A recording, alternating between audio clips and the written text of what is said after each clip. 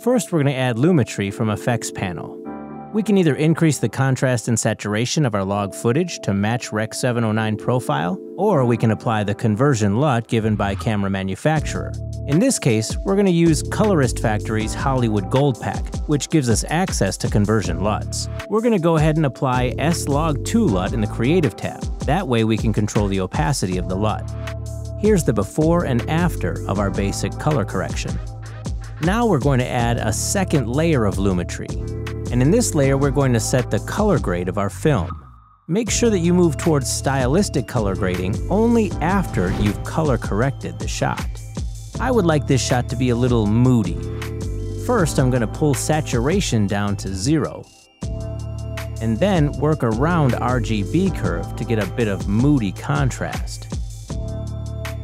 If you have a creative LUT, we're going to apply it in Creative section.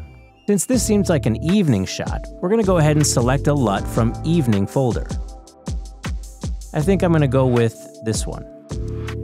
This looks pretty good. We're going to do some minor changes to the curves to make the LUT fit in a little better.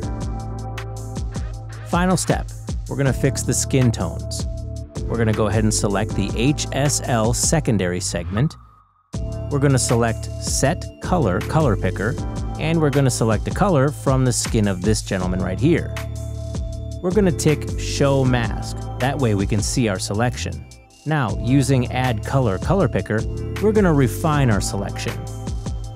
We're going to further refine using the HLS selections and denoising selection and get a bit of blur in action. Next thing we're going to do is, we're going to isolate skin tones using Selection Mask in Opacity segment. We're going to go ahead and enable Lumetri scopes and select Vector Scope YUV mode. Now, you want to make sure that your skin tone's details lie on this line right here. This goes for any skin tone out there, regardless of your ethnicity.